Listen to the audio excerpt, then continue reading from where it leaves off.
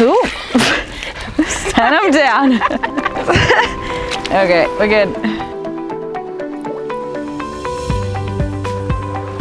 We are on the Groot and we are going to go out and count some fish.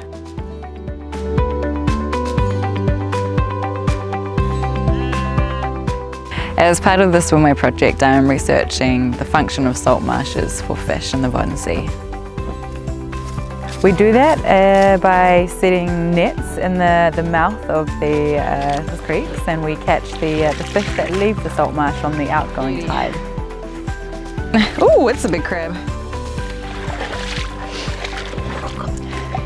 You stuck again? Here. We count the fish and we measure them, and it tells us about their abundance and how that might fluctuate between different parts of the different seasons, for example.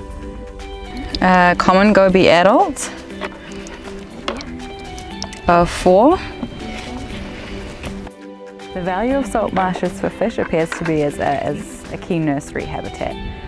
And they come here to feed on, for example, terrestrial invertebrates, and also for shelter and for reproduction. And you have this area where you have an exchange between the terrestrial side of the marsh and also into the water. So the fish can also swim a little bit on the marsh surface, and then the insects can get flooded into the creeks also.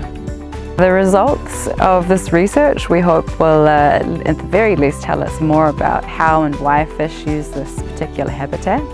And we've designed the project in such a way that it tests how different management strategies such as grazing or the stage of marsh regeneration can influence the fish composition and abundance.